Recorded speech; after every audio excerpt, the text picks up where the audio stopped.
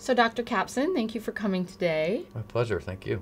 Ocean acidification is something that's only recently started coming up in the press more and more, and we've spent so much time thinking about and talking about and questioning the reality of climate change. And ocean acidification is the ocean side of it, from what I understand. Can you talk a little bit more about this new monster that that we didn't even know we should be afraid of, but that may be a bigger issue? Well, somewhere between a quarter and a third of all of our carbon dioxide emissions, that's from deforestation, that's from tailpipes, that's from keeping our homes warm by burning coal, they end up in the world's oceans. But when carbon dioxide ends up in the oceans, it doesn't just sit there as water. It reacts with water, it forms carbonic acid.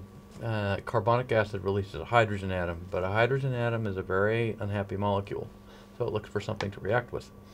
That something is often carbonate, and the repercussions of that is that's carbonate that would otherwise be available to react with calcium to make calcium carbonate, which is the building block for corals, for pteropods, for shellfish, for all sorts of things. And so that's one of the reasons why we have seen recently some significant repercussions from ocean acidification, in particular starting in about 2007, 2008, some shellfish hatcheries, and these are places where they grow baby shellfish that are very sensitive, and baby shellfish are very sensitive to calcium carbonate levels. They started losing all their production, and they lost up to 80% of their production of baby shellfish, and the question was asked, what's going on? And the answer to that question was ocean acidification. There were sufficiently high levels of carbon dioxide in the oceans off of the Pacific Northwest of the U.S. that it removed that calcium carbonate block, and they simply died. One could ask the question, why haven't we been talking about this earlier? Why did this just come up in 2007 and 2008 if it's such a big deal? The answer to that is that the scientific community has been telling us for years. We just haven't been listening. If you go back to the scientific literature, there are some articles, for example, one in Science that was published, I believe it was 2007, that documented the upwelling of what they call corrosive waters off the coast of the Pacific Northwest. But you can go back in the literature further than that, and the scientists that were studying this phenomenon realized that this is a big deal. And they were saying this in the literature, it just wasn't picked up by the environmental community, it wasn't picked up by governments, and what in many ways brought this issue to people's attention was this Pacific Northwest oyster crisis. And yeah, it's an unusual environmental issue in that we're often aware of issues such as tropical deforestation, whales, all sorts of things, but there's nothing really engaging for the public about carbonate chemistry. That's not an inherently interesting topic for many people and strikes some as esoteric. And in many ways it took a human face to make people aware that this was something immediate and something that needs to be dealt with. And who has that human face been? Is it a community that's affected by it economically? Is it a people who's affected by it in terms of nutrition? Is it scientists? By and large, the industry, the economic impacts so far have been most obviously manifest in the Pacific Northwest. These in particular are the shellfish growers, but not just the shellfish growers, it's the people that bought the oyster larvae from those growers. It was the entire shellfish industry in the Pacific Northwest. And shellfish industry in the United States is about $350 million. Is that correct? On that order, yes. Yeah. And so around 80,000 jobs. Yeah, and that's just on the Pacific Northwest. So one could ask the question, well, what about other parts of the U.S.? What about the Northeast? Mm-hmm. Ocean acidification has been more, it's like climate change. It shows up in some places more manifestly than others. It hasn't really shown up yet in the Northeast, although we're seeing some warning signs. But the evidence is not quite as compelling just yet.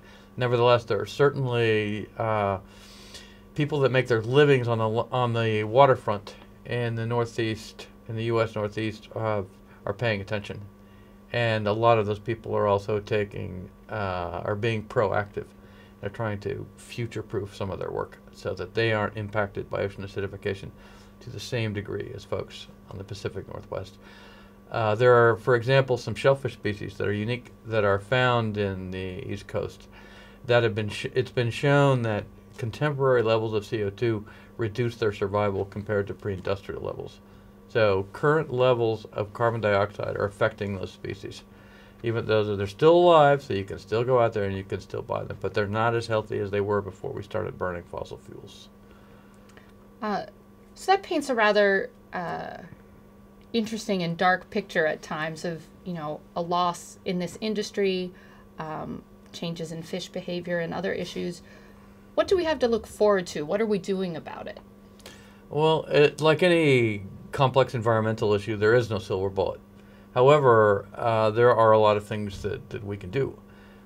In the short term, for example, the folks, again using the Pacific Northwest as an example, they have been monitoring very closely the water that they use to fill their tanks at the hatchery. And so they will fill those waters when the CO2 levels are relatively low. And then they'll treat them, and they have managed to restore most of their production. They showed on the East Coast that you can actually use ground-up shellfish, and you can buffer acidified muds and bring those muds back to life. You can also, in some estuaries, you can plant seagrass, which assimilate a lot of carbon dioxide. Another intervention in those areas where you have a lot of agricultural input, for example, runoff from a farm that generates a lot of nitrogen and phosphorus that can lead to an algal bloom. Those algae, when they die, release CO2. So you can create local pockets that are high in CO2. But that also creates an opportunity, because you can say, we're going to find out where those sources of nitrogen and phosphorus are that are creating these algal blooms, and we're going to decrease the runoff. So those are just some of the strategies, but for the long term, there are a few things you can do. One is you could say, all right, now that we have some data, because it's essential for people to understand that ocean acidification doesn't have as much, we don't have as much data as we need to really take sensible actions. The folks in the Pacific Northwest were able to take the steps that I just mentioned because they set up a rigorous program of monitoring we call carbonate chemistry, ocean chemistry, so they know exactly what they're dealing with, and they were able to respond accordingly. Ocean acidification is one of those environmental issues in which we simply don't have enough data, especially in coastal environments. So that's really the key, is to set up a coordinated and rigorous monitoring network so we know what we're up against. But once you have those data, there are all sorts of things you could do. The steps that I just mentioned, but for example, imagine that there's a coastal ecosystem that's important to a given country.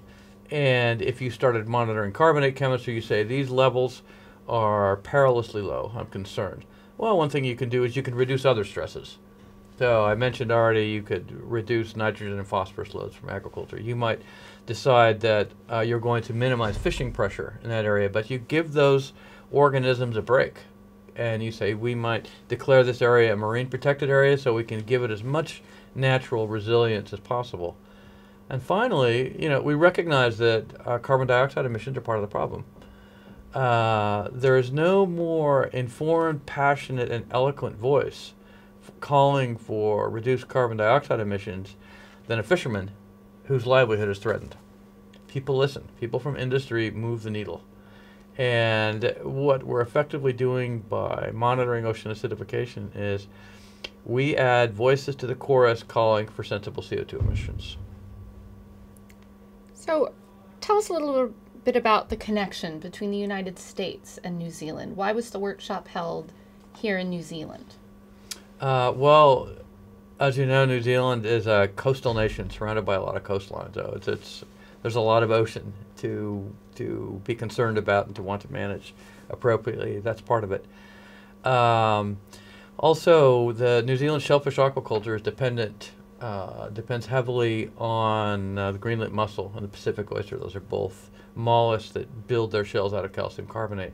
So for the same reason they're worried about it in the Pacific Northwest, it makes sense to address ocean acidification here in New Zealand.